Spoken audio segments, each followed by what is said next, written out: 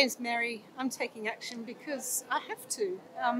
It's the worst. It's beyond the 11th hour to have any hope of saving the world, saving human civilization as we know it. It's like, a few seconds to midnight. I just can't believe that, an intelligent species could be at this point where things are so risky. We're running so close to our certain annihilation. It's unbelievable.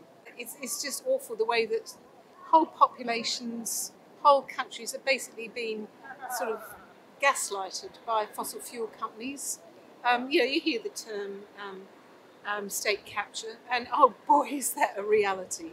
The governments have been working on behalf of, making decisions on behalf of fossil fuel companies for such a long time now that we are so used to it. We count it as normal, but it actually is going to lead to our destruction and the destruction of everything that we know and love.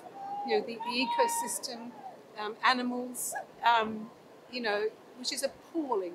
And, we need to wake up. And the actions of our political leaders are just, beyond belief.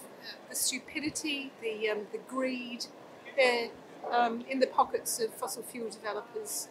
Just it's going to be actually just down to groups of ordinary people like Extinction Rebellion to stand up, be prepared to do something a bit noticeable, get arrested maybe, whatever it takes.